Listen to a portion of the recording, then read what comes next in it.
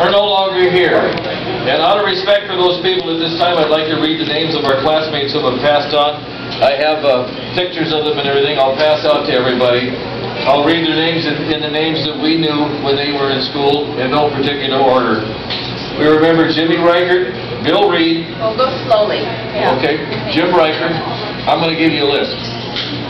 Bill Reed, Emil Nas, Kenny Pond, Wade Hudeberg, Doug Mayer, Bobbett Lindsay, Linda Morey, Evelyn Littlehead, Sharon Olson, Jim Stone, Dick Handren, Dean Dillon, Darrell Deck, Malcolm Miller, Sharon Neurotic, Vicki Boyson, Neil Bauman, Bernard Weeks, Rita Mae Brown, Terry Kuhn, Fred Clemo, and Margie Squires. These people preceded us in passing, and I'd like to pause just for a moment to remember them.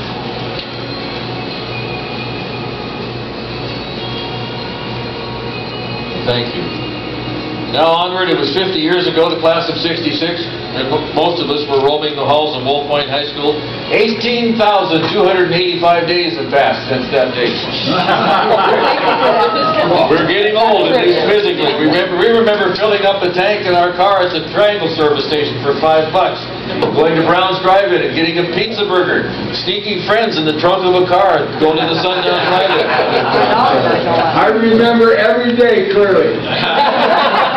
Like it was yesterday. Yeah. We remember the White Star Laundry, the Tasty Freeze, the Golden Arrow Motel, the Triangle Service Cafe and Station, the Tip Top Motel, the Husky Truck Stop, and who could forget the Grand Ole Sherman Hotel.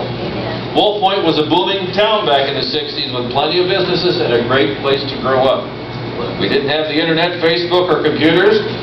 We went outside to play. If we were thirsty, we turned on the hose at the nearest neighbor's house and had a drink. We lived before seat belts in houses with leaded paint. Rode to beat hell in the backs of pickups going down a gravel road. Didn't have helmets for our bicycles, and we survived. Off and on, most of us have probably done an unsavory thing or two. We've probably been in trouble one time or another. Who amongst us hasn't lit a 1,000 pack of Black Cat fireworks and thrown it down Ralph Wooden's pool hall?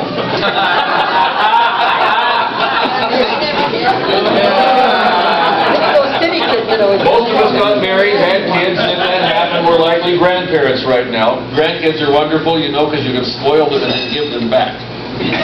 We were probably born in '48 with a few exceptions, when you could buy a gallon of gas for 16 cents, a new car was $1,250, a new house for $7,750, and now $7,750 will pay for a month at the rest home. Lots of us have, fortunately kept in touch thanks to this thing called the internet. I gave Merlin Cameron a call the other day. Almost all of us remember Merlin. Yeah. He wrote a letter and asked me to read it to the classmates. So if you're wondering what Merlin's been up to the last 50 years, here it is. It's large print and double spaced so I can read it. Class of '66, I hope this letter finds all to be well with you and that your life has flourished. Hi, this is Merlin, an old classmate of yours.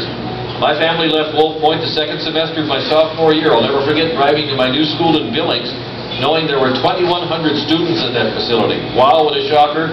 This school is bigger than Wolf Point. Nonetheless, didn't take long to assimilate into the culture at West High.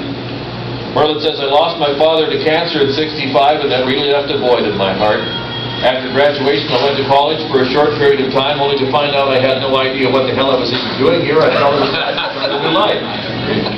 I remember one morning waking up at Quebec, Vietnam. I'd enlisted in the Navy thinking I might go on a Mediterranean cruise. Oh yeah, there was a war going on. I ended up with the 3rd Marine Division, 3.5 miles south of the DMZ, and it was DMZ, demilitarized zone, and it was incredibly hard-hit base. I volunteered for this assignment as it was the beginning of the Navy Special Warfare, and I was honored to be at the forefront of this endeavor. We made river runs to Dong Ha with armaments, men, and supplies that eventually went to the #1 hardest hit base of the Tet Offensive in 1968. The reason I'm leaving the name out, quote, is to see if you can remember what the name of the base was that was hardest under siege for 90 days. By the way, we were the #2 hardest hit base in that offensive. March 10, 1968, I was wounded by enemy fire, which caused an incredible explosion of munitions and aviation fuel that was earmarked to go upriver. I was patched up and reported to the medic that my neck was certainly in trauma, but that'd be fine, lock and load and let's go. I spent half of 67 and all of 68 and the first few months of 69 in Vietnam, and it was time to go home. I took my discharge and returned to Billings. Employment wasn't all that plentiful. It took a while to get a job, and I ended up working in a shoe store. But I'm going to tell you a funny little story before I go on. Merlin says myself and 2 of my friends were at the Billings Fair on a hot August night. While we were walking around the Midway, we ran into 3 girls, which we spent the evening with, just enjoying that night. One of the girls was named Donna, and I asked her out on a date for the next evening. We decided to go to a country western concert at the fairgrounds. It was almost over, maybe 5 minutes to go, and I suggested we beat the crowd out of the old rickety stadium. As we were going down the steps, they started a fireworks display, and as usual, the first few were salutes, sounded like artillery fire. I grabbed Donna, threw her down the steps, yelled, "Incoming!" As that was the code word when we were taking fire, as people behind us were doing everything they could to keep from falling over us. Once things settled down, I looked at Donna, and she had the most astonishing look on her face. I picked her up, we calmly walked out. On the way to taking her home, I explained to her I had just recently returned home from Vietnam. I guess that all went well even after that fiasco because we got married, and that was 46 years ago. Back to the shoe business. What I thought was going to be temporary employment until I found something better became a career. I started off in the stock room, worked my way up to middle management. Then the next move was running a series of retail stores.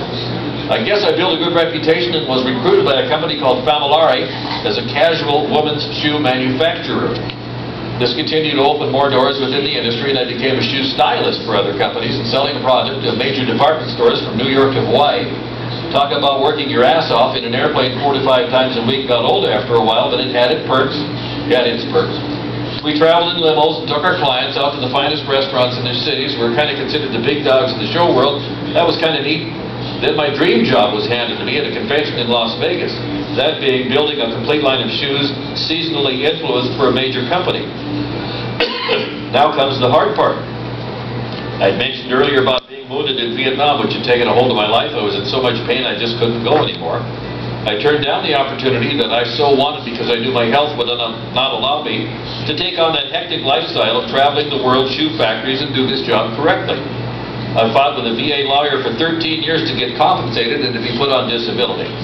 The main reason why I'm not with you today is that I'm recovering from my 7th neck surgery. That surgery was 8 hours long with 4.5 hours in ICU, and I almost didn't make it out. I have severe nerve damage of the root nerves coming out of my spinal cord, which has just raised havoc with the right side of my upper body. He says he's in physical therapy 2 to 3 times a week and making good strides. He said there was just no way I could travel to Wolf Point to see you guys. My wife and I were so looking forward to this reunion to see where I grew up and also to go see the homestead where I raised. He still has 1,300 acres of mineral rights on the land. But we all know where the oil industry is today. He goes on to say, life does bring its blessings. I'm still married to that wonderful wife I threw down the stairwell in Billings. We have 3 kids, 2 boys and a girl. Along with that came 6 grandkids. Wasn't always easy for us parents, and I personally take a great deal of responsibility for some of the difficult times. As I was building my career, we made 8 interstate moves in 12 years. Each one of the kids in different times of their life really rebelled with the prospect of having to start their life all over again.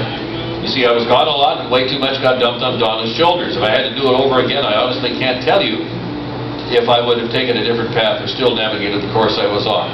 Donna was thrown into the workforce when my health failed. Fortunately, our kids were pretty much grown at that time, although this nightmare for me started about 20 years ago. Without Donna's help and the great insurance she gleaned from her company, it could have been bad news to be stuck in the VA medical system. Today, I'm a 100% disabled veteran and have been this way for some time. I always had this thing about fast cars, and I'm right in the middle of building another one, which will probably be my last. I had to recruit the help of other people to do the heavy lifting, as I just cannot do it. So what is the car? It's a 1967 Barracuda notchback. My engine builder is one of the best in the country. We put a 408 stroker with somewhere between 5 to 550 horses. If I put a turbo on it, it'd easily pull 800 horsepower. The car was completely stripped down and rebuilt from the bottom up with state-of-the-art components. It's taken forever because I have to keep stepping aside for another surgery and then a long drawn-out rehab, but it's getting closer to completion. My original plan was to have it done and drive it to the reunion. I guess we know how that turns out. When you start writing some of the events of your life, you try to stay focused on some of the highlights, and I know this letter has already gone on too long. However, I do want to wish my very, very best to you to let you know I do miss and love you. May God be with you and bless your every day. Merlin Cameron. As you can see on the walls, courtesy of John Rosenberg and my laser printer, there's some old photos of us, and the one at the top right is, we all remember Pinhead Parallel, teacher. Mike Swindon drove the, made that, doctored that photo up. Another classmate. That was a long time ago. Now, if anybody would like, I have a copy of the DVD for the reunion in 2014. It's in Missoula. After when you're done eating, if you'd like to see it, or I can play it now. They gave us a really nice large screen TV to show this on, so this is just to see. But if you'd like to see it, it's right here. I'll set it up here, and we'll be glad to play it later on. My time is up. Is there anybody else that would like? That wasn't bad. Anybody else here would like to say anything? Please stand up and do that. Please do. Please do. I put together the bios and you know, today I looked through the bios and there's only about 7 people that are here today that actually sent me bios. Really? Yes. So, but, I mean, no, I said that wrong. Only seven people that are here today actually sent in bios. The rest all came from email. Does that make sense? Yeah. So anyway, I have them and I'll distribute them out. Also on that table there's some notebooks and stuff I've assembled. You guys are free to look through them. Several people have asked me if I ever threw anything away. He's a hoarder. I have Wolf Point papers from, you know, and Wolf Talk, and there's some notebooks, and I hope you'll all take the time to go through them, you know, later and look at. And I will be handing out the bios afterwards. Thank you for doing that.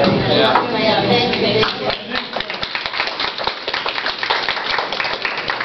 I think we should thank all the people that worked on the reunion. And I won't name names because I may miss somebody, but thank all of you for putting this together. You all know who you are.